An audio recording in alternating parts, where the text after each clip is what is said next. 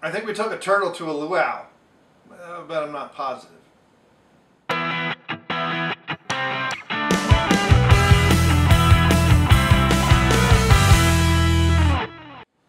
Hey, it's Brainmuffin back with a beer review, and here we have from Terrapin Brewing Company in Athens, Georgia, Luau Passion Fruit Orange Guava IPA.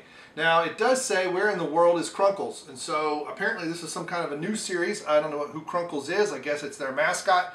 I always think the Terrapin's in Maryland, but actually that's where the University of Maryland is. Back from another world-renowned with another world-renowned IPA inspired by his time spent in Hawaiian Islands, jam-packed with tropical fruit flavors of passion fruit, orange, and guava. This Hawaiian IPA is brewed to accompany you on your next luau. So it'll be interesting to see if they've put these things in here or if this is a hop variance. Passion fruit and some tropical fruits.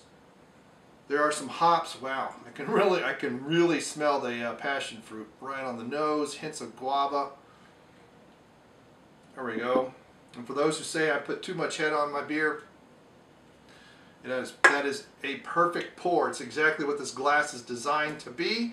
The head space there, that is filled right to the brim. I couldn't get more perfect if I tried.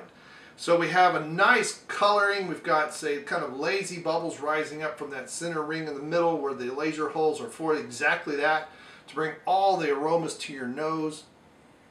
Oh, it's like tropical fruit but not pineapple. That's what I like. I hate pineapple. I never liked pineapple. Can't tell you why. I've tried to eat it. It's very good for you. Lots of things for digestion help, but man.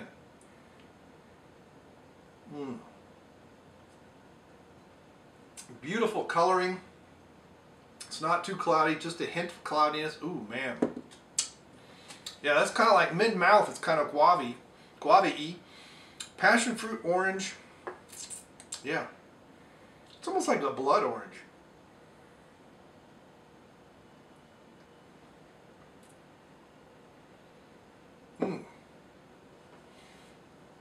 So I've not had this before. My friends are kind of about it. Because it is a fruity IPA.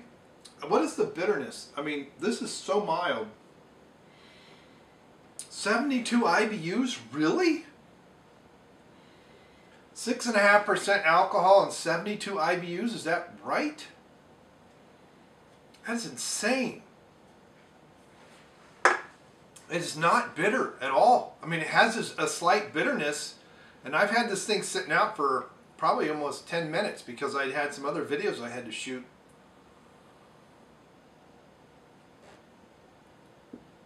And that might be why, because the warmth is letting all those other more fragranty flavors and the ones more, they're, I don't say fragile, but they have to open up a little bit more and the temperature has to be a little bit more, and that might be why. But man, that doesn't taste like 72 IBUs. It does have a hint. It does have a bit of an IPA finish, but it's just like this tropical fruit dance in your mouth. It's really good. And the guava sticks around the longest. So I get passion fruit and orange on the nose, and then about the tip of the tongue, and then about mid-mouth, gets to be a little bit more guava, and it kind of finishes with more guava. And then as I exhale the aromas and things as I'm speaking, I can really taste the guava.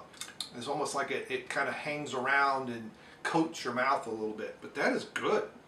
I mean, especially for a very passion fruity IPA, that's not necessarily a hop bomb, and I don't know if they're putting this fruits in it when like in secondary or something, or it's all hops. It doesn't say in the can, and but it wouldn't surprise me if it was all hops. But man, that's got a very nice balance. It's got a very good start, very clean, with slight hints of bitterness on the back end. But that's, on the finish, really nice. If I said this beer is really nice, so despite my friends, I'm giving this a 4.5. I've had some fruitier beers that were a little bit nicer, a little cleaner, a little bit more balanced. This is kind of getting a little picky to get that 5, but this is a really good beer. And this is one that, yeah, you can have it 6.5%. You can have it just about anything, but to keep with the tropical theme, this would like be a pig roast and roasted pineapple, and even though I said I don't like it, but you can have some kind of fruit salads and stuff like that. and have this nice beer that just kind of goes along with the ensemble. But you could really have this with just about anything. And it doesn't have that really sharp bitterness that you would have on an IPA, say if you're going to have it with hot food. So I wouldn't necessarily have this with hot food because it's a little sweet, but you could balance that with the sweetness as opposed to the bitterness of an IPA. So, oh, I got International Women's Day, which was yesterday. That'll let you know when I leveled up my level 90 on IPA. So, and the vast majority of the time I only check stuff in I haven't checked in before. So that's good. So 4.5 is what I give this. So have you had a Luau from Terrapin Brewing Company? And do you know where Krunkles will be next? Let me know in the comments below. Thanks for sharing. Thanks for clicking like. And we will see you. Goodbye.